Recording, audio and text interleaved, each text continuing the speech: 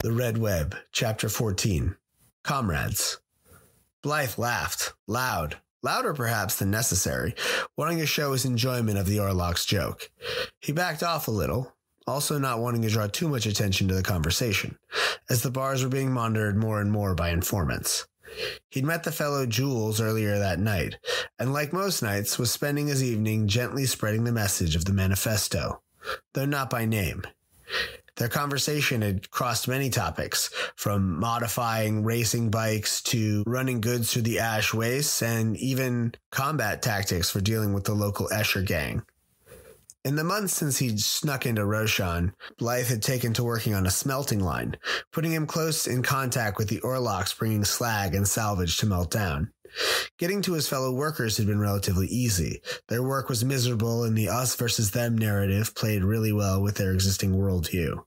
Convincing the Orlocks was harder. They were suspicious of other houses, and they often looked down on the Goliaths in particular as lacking intellect. But Blythe was the exception. His wit and his ability to hold a conversation ingratiated him with the Orlocks and allowed him an opportunity to recruit and to spread their ideas. You have to understand, we're doing a job, it's just a bit slower. It's not quitting. They can't get anywhere punishing us for it because they need the tithe more the longer we slow things down. You're crazy, mate. They may let it slide now when everything is failing and going to shit, but as soon as things stabilize, they'll make you pay. I don't want that on my head. Do you know how brutal Lady Illyria can be? I'm not crossing her, man. Bruv, you gotta remember, we're doing this to get rid of them, reset the order of things to run better. Another world is possible. We need only reach out and seize it. You're crazy, man. I must be too, because I'm considering it. Jules took 2 shots and swayed with intoxication. The bar was busy, as were most watering holes in the steel district after a day of working in front of hot furnaces. Blythe knew almost every person in the bar, but his eyes flicked between the handful of patrons he didn't recognize. The work he was doing here could turn ugly quick if he got unlucky. He'd had to beat a crew of amateur bounty hunters to death a few weeks earlier because they'd discovered him explaining the concept of exploitation to a serf in a Steeltown bar. Still, tonight had been quiet, he thought, so best not to invite disaster by thinking about it too much. The next night, he found himself in another bar on the other side of town, this time having some polite but threatening banter with a few Eschers about who was allowed to drink at the bar. He asked them about their work, listened as they vented, unaccustomed to a Goliath who didn't immediately resort to violence when challenged.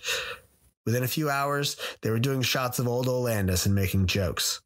As Blythe explained the basic dynamic of divide and conquer and how the clan house system kept everyone in a state of perpetual war that prevented them from challenging the nobles directly, another patron stepped over to his table and asked to speak with him. The Orlock in front of him introduced himself as the Lord of the Ash Tillers, a scavenger road crew. Blythe recognized the logo on his jacket as the same as the Orlock Jules that he'd been talking to the night before. Listen, mate, I heard you was in our bar last night talking bullshit, and now you got enforcers up our ass. My man Jules is in the lockup right now because of you. I'm here to tell you that if I see you in here again, you're dead. Full stop. Blythe's eyes narrowed.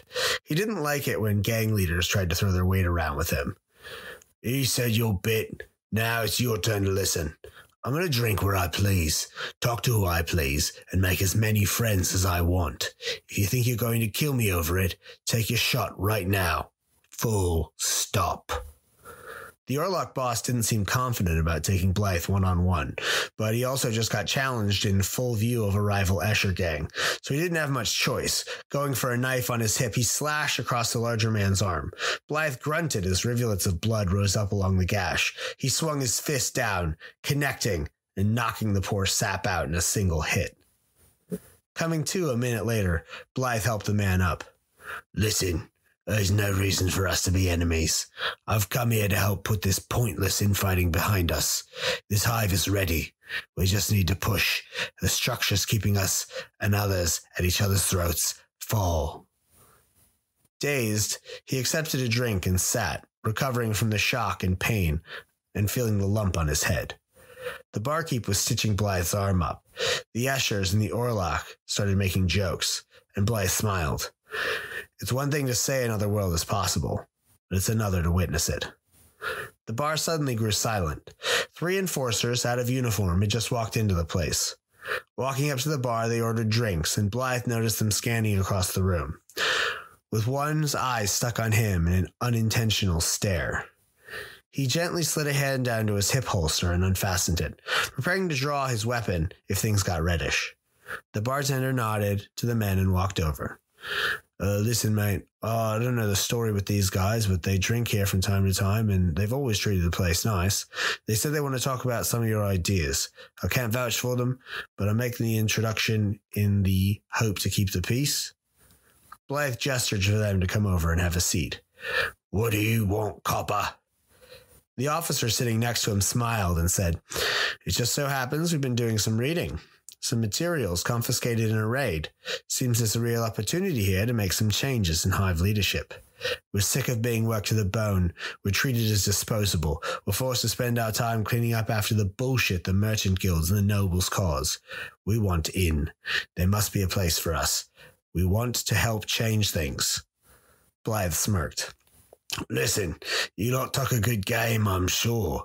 You got a lot of nerve even asking, knowing full well we're all going to think you're infiltrators. But unfortunately, no matter how good your intentions, I can't know whether you're lying or not, and the movement comes first. So piss off.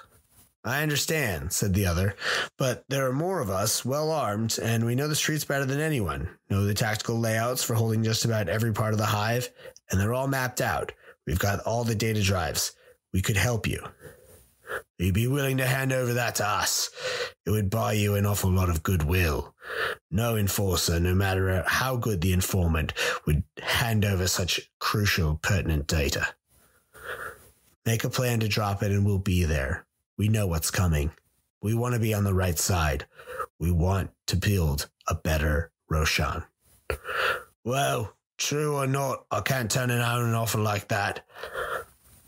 And so they set about arranging a meeting.